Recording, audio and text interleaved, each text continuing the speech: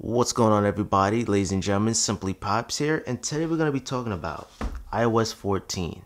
So today's the day we're going to be talking about the features and whether or not you should update. iOS 14 will be compatible from the iPhone 11 all the way down to the iPod Touch 7th generation. We're also going to talk about iPadOS 14, so stay tuned towards the end. We're going to be talking about that too. Now, one of the highlight features of iOS 14 has to be the widgets.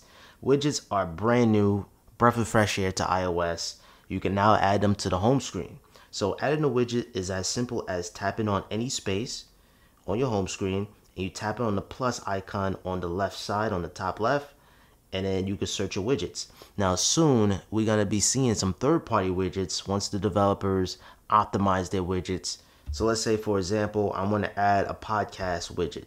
I could do so, and then I could change the size of that widget. You got a 2x2 platter, you have a 2x3 platter, you got the small, medium, large. And then if you want to add it in, you just tap on add widgets, and boom, it's gonna slap it right on there. And it's just as simple as that.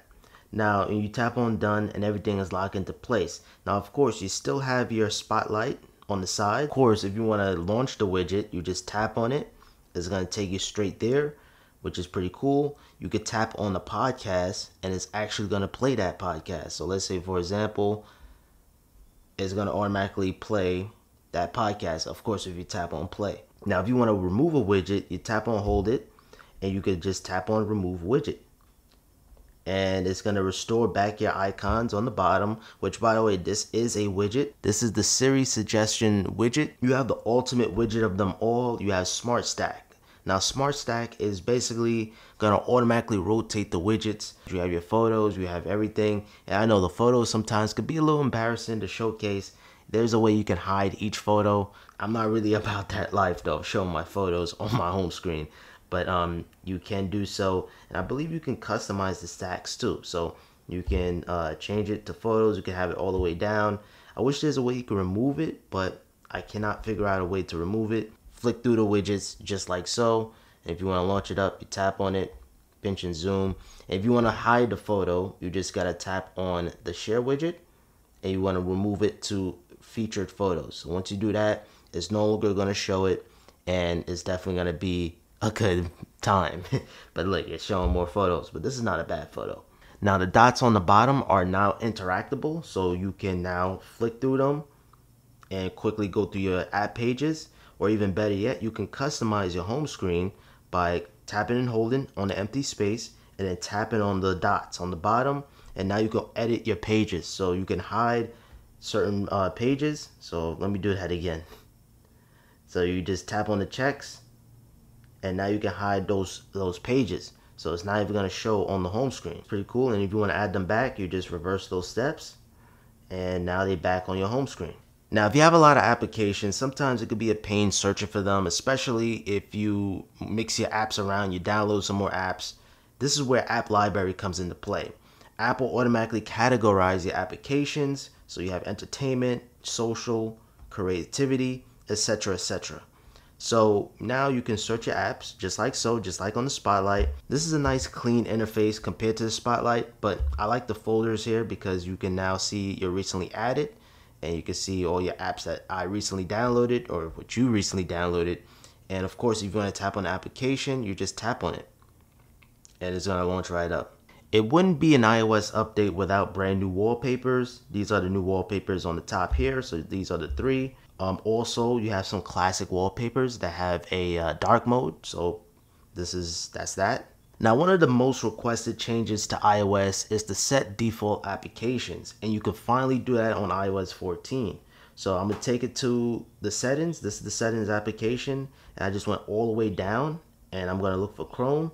Chrome is here, and now you have an option now where you can set default app. So now the default app is Safari. I can switch that up to Chrome.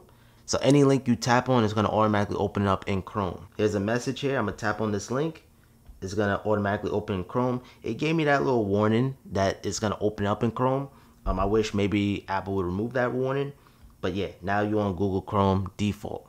And same thing that goes with mail clients, but Gmail and Spark is currently not supported for me.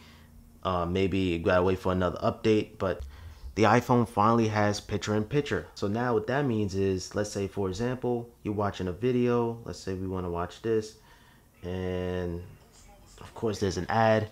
We're just gonna swipe up, boom. It's gonna pop it right in, and you can resize the window, make it big, make it small, and you can interact with another application. So for example, I can go into Instagram and I can still watch Twitch at the same time. And at any point, I can hide it on the side and it's still playing in the background. Take notes, YouTube. It's still playing in the background. And of course, I can stop it. I can pop it back in and it's going to launch it right back on Twitch. And it gets even better because you can now use FaceTime using picture-in-picture. Also, you have the banners on the top. So any phone call you get is going to be like a notification size. Very handy to have. So you can still use your iPhone, still launch up an application, and still get your phone call. So you're not restricted to either answer or end the phone call or decline it. I'm going to answer this phone call or this FaceTime. So you on a FaceTime call. You can swipe and boom, it pops it into a picture-in-picture. Of course, you can resize it, launch up another application, and keep in mind, you're not paused. You're not paused yet until you swipe it on the side. So I can still see the other person and the person can still see me. And I'm still on Instagram. I could be on any application. And if I move it to the side, that's when I'm paused. So yeah, this is so sick, yo. This is going to definitely make a lot of people happy. And I'm pretty sure you guys are going to love it. If you FaceTime a lot or you like to watch content on your phone, you're going to love picture-in-picture and the banner as the FaceTime. And I don't know, all these features you guys are going to love. Now, at any point, if you use your microphone or camera, your iPhone is going to tell you on your control center. So recently, I just used the microphone, and that goes for any application, Instagram, YouTube, whatever the case may be. Now, taking over to messages, I'm going to have to do some blurring here, so definitely pardon me for that. Apple has taken another step forward to the Messages app. You can now pin conversations to the top. So, for example, you love this group chat so much, you're getting spam on the other group chat, you can now pin them all the way on the top of the application. So, for example, let me pin my boy Thomas Jones. So there's two ways I can do this. I can either tap on edit, and then I can tap on edit pins. So edit pins, you can now pin it just like that on the top, and there it is right there. So pinning conversations makes things easier to just quickly interact with that conversation, interact with that person with no problems. Also, you can tag contacts in messages. So let's say you're in a group message, you can now tag that contact to indicate that you're talking to, X, Y, and Z, talking to Sam, for example. So I like that a lot because now in the group chat, now it's like, oh, who is he talking to? So now you can tag that person. Now you can reply to certain messages. So if someone asks you a question and then somebody else is talking about something else in the group chat, which can be annoying sometimes, you can now individually respond to that one text message in that group chat. So I could tap and hold, and I could tap on reply, and now I could reply to that single text message. So this is very handy for mass text or group text, and I could do text again, and now boom, we're talking to each other individually. Now, is it still going to be in the group chat? It is, but now it's more organized, but you're still in the group chat. So if you in group chats, you're going to love iOS 14 all in all. Now, taking it to the Photos application, you now can change the aspect ratio on the grid. So right now, everything is squared. Now you can have a true aspect ratio, and everything now is zoomed out as true to its ratio. Me personally, I like the squares. It just looks better. But you can now do that on iOS 14. Very simple, I know, but it's there. Now, one thing that was always annoying to me when using the Photos application is when you hide photos, but it only hides on the camera roll. All somebody got to do is go into the hidden right here, and then you can see all their photos. But now in iOS 14, you can now completely hide the hiddens folder. But it's no lock, it's no Face ID, it's nothing like that. So in order for you to hide the hiddens folders, you just got to go into settings, and you're going to have to go into photos. Where's photos? Photos. And then boom, hidden album. So you can check that off, and then now it's gone. So thank you, Apple, for adding that in. Now moving on to the camera application, you now have quick take on the iPhone XR, XS, and XS Max. Quick take is basically a feature where if you're on the photo, you can now hold this and now you can record video just like that. So quick take, and then if you want to lock it, you just slide your finger to the right and now it's locked. And also to go along with that, if you hold the volume up button, you activate quick take and now you can record video just like that. You couldn't do that before, and when you let go, it saves the video just like that. And also to take better nighttime photos, you have some advancements to night mode. Well, not really advancements, just ways to easily take your photo, but it has like a little level. Every single iPhone can now switch resolutions on the top right corner, so you can switch between HD, 1080p, 60 frames per second, 24 frames per second. Every iPhone can now do that. It's not just limited to the Pro or the iPhone 11. There's just so many features to cover on iOS 14. It's just insane. You have cycling routes on the map application. Also, you have the music application. You can see the logo is changed to a red. And even the interface slightly tweaked, not too much. When you go into search, I realized they copied Spotify and have this little grid here. So you have all your genres of music just like that. It reminds me of Spotify though. So many changes, guys. My favorite feature has to be where if the music application crashes or your phone dies or whatever the case may be, your music is automatically going to resume right when you launch up the application, the music application. So for example, let me play this. So it cancels, and then when you open it back up, it's not going to automatically play, but it's going to pick up where you left off. And then when you tap on play, you back where you left off. Now all of the same iOS 14 features are pretty much on every iPhone. This is the iPhone SE, so it don't matter the screen size or the device type. If your device can support iOS 14, you will get these features. Now switching gears to the iPad.